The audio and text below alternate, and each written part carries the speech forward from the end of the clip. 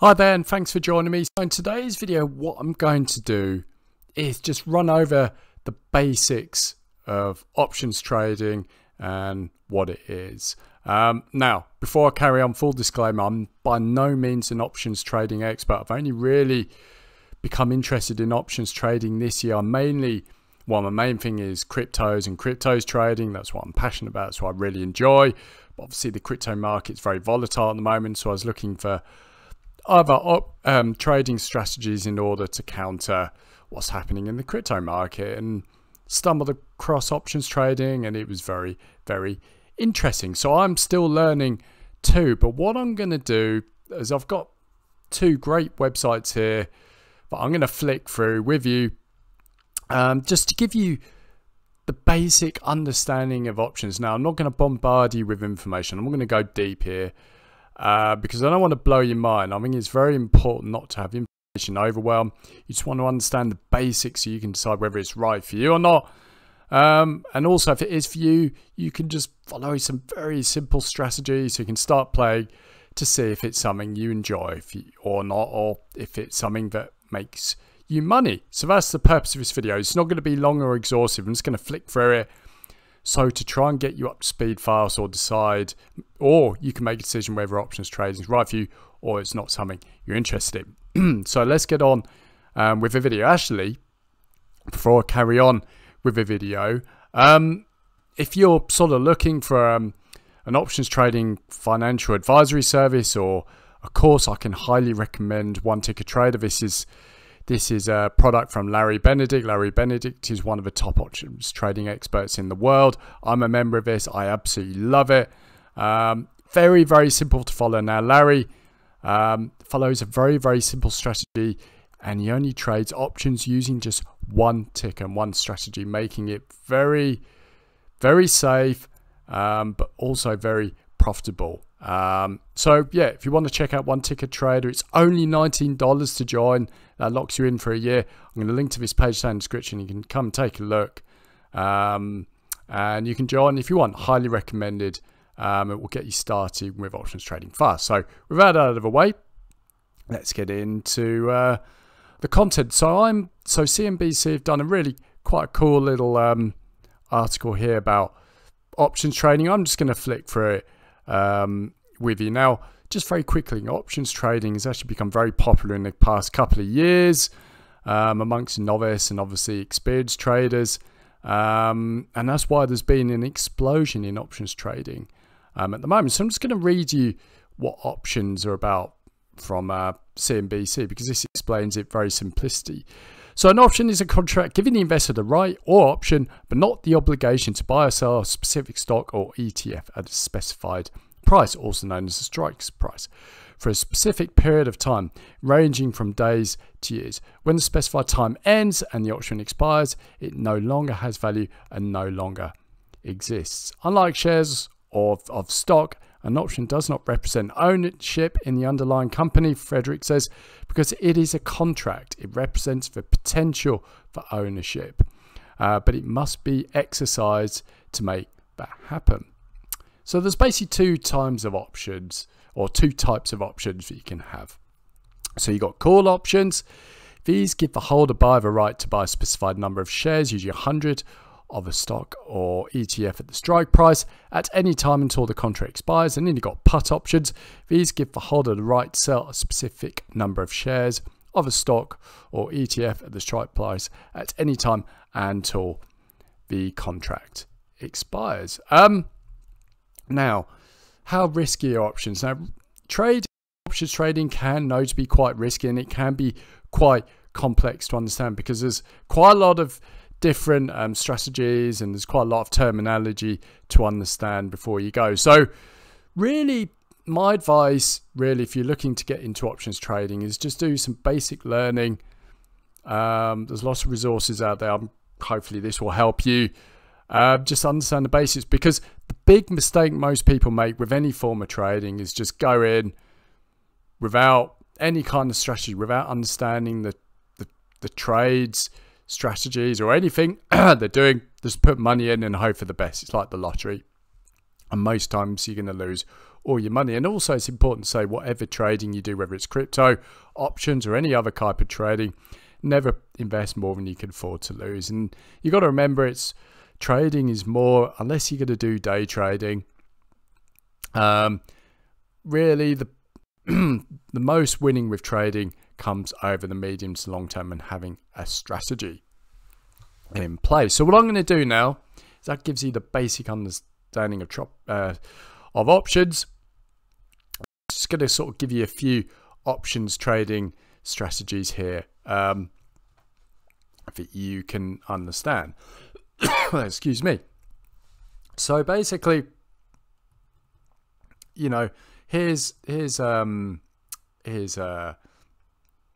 example here, buying a call option on oil.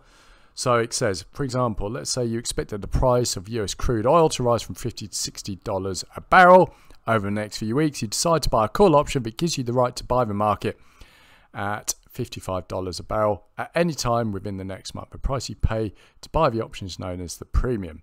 If US crude oil price is above 55, the strike price before your option expires, you'll be able to buy in the market at a discount. But if it stays below $55, you don't need to exercise your right and you can simply let the option expire. In this scenario, all you'll have lost is a premium you paid to open your option. So buying a call option oil, buy a call option if you think the market will rise. So that's your strike even or break even point, and anything above that is going to be profitable. So let's have a look at another one. What are call options? Buying a call option gives you the right but not the obligation to buy an underlying market at a set price called the strike, or on or before a set date. The more the market value increases, the more profit you can make. So buying call options, buy a call option if you think the market will rise. So you buy, that's the strike price, and anything above that is profit. You can also sell call options. As a seller of a call option, you'll have the obligation to sell the market at the strike price if the option is executed by the buyer or expiry. Selling call options. Sell a call option if you think the market will fall. So that's the profit potential. If it's going to fall, you want to sort of sell before reaching the strike price. So what are put options? Buying a put option gives you the right but not the obligation to sell the market at the strike price on or before a set date. The more the market value decreases, the more profit you make. Buying put options. Buy a put option if you think the market will fall. So this is all your profit potential. If you reach the stock goes below the strike price, you make a loss. You can also sell put options. As a seller of a put option, you'll have the obligation to buy the market at the strike price if a buyer exercises the option on expiry. Selling put options. Sell a put option if you think the market will rise. So obviously anything above this is profit potential. What is leverage in options trading? Options are leverage products much like CFDs and spread bets. They allow you to speculate on the movement of a market without ever owning the underlying asset. This means your profits can be magnified, as can your losses if you're selling options. For traders looking for increased leverage, options trading is an attractive choice. By choosing a strike and trade size, you can get greater control over your leverage than when trading spot markets. So there we go. You can also hedge with options. Hedging with options allows traders to limit potential losses in other positions they may have open. Say you own a stock in a company but worried that its price might fall in the near future, you could buy a put option on your stock with a strike price close to its current level. If stock price is down below the strike at your options expiry, your losses will be limited by the options gains. If your stock's price increases, then you've only lost the cost of buying the option in the first place. So I'm just going to understanding some options trading terminology. Holders and writers. The buyer of an option is known as the holder, while the seller is known as the writer. For a call, holder has the right to buy the underlying market. For a writer, for a put, the holder has the right to sell the underlying market to the writer. Premium. Fee paid by the holder to the writer for the option. When spread betting or trading CFDs on options with us, you'll pay a margin that works in this way to the premium. Strike price. Price at which the holder can buy calls or sell puts, the underlying market on the options expiry. Expiry date, the date at which the options contract terminates. In the money when the underlying market price is above the strike price for a call or below the strike price for a put. The option is said to be in the money, meaning that if a holder exercises the option, they'd be able to trade at a better price than the current market price, out of money when the underlying market's price is below the strike for a call or above the strike for a put. The option is said to be out of money. If an option is out of money at expiry, exercising the option will occur a loss. At the money when the underlying market's price is equal to the strike or very close to being equal to the strike, the option is read to as at the money. Break-even point when the underlying market's price is equal to an option strike price plus for a call or strike minus premium for a put, your trade is at its break-even point. This means it isn't making a profit or a loss. So that's all I'm going to cover today, because hopefully that, I don't want to blow your minds, because options can be sort of quite complex and they could be quite hard to understand. So I just wanted to give you a quick introduction to options trading so you get a basic understanding of what they are and how they work. But my strongest piece of advice to you if you want to trade the options is do your research, read articles like this, go on YouTube. But my best piece of advice is follow someone who can teach you and give you great education, but also give you great sort of picks of which stocks to trade. Now, as I said, Larry Benedict is one of the top traders, options traders in the world. And he's been on Wall Street, been a hedge fund manager, and he's been using options to make money for his clients and himself for the past 30 plus years. And he has a very specific strategy where he trades stocks time and time again using just one ticker. And he's calling it the one ticker retirement plan. And what he's done an interview revealing his complete strategy of how he does it. Now, what I'm going to do is I'm going to link to this video down in the description. So if you want to come to this page, you can come to this page, click the button here, and you'll be taken to his interview where he'll give you a little bit of a taster about his strategy.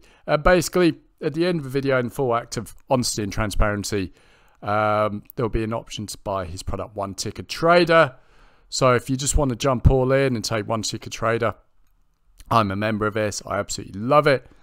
Very, very simple to follow. Larry's got working PDFs in there where he covers his whole one ticker retirement plan, gives his guide to options trading. Can highly recommend it, and it's just $19 to join, and that knocks your membership in for the year. So if you want to join, I'll pop a link down below. So anyway, I hope you found today's video useful and informative, and it wasn't too overwhelming for you. And if you do decide to trade options, just be smart about it. Take a chunk of money from your investment fund and just have a play and see how you get on. But anyway, thanks for joining me, and I'll speak to you soon.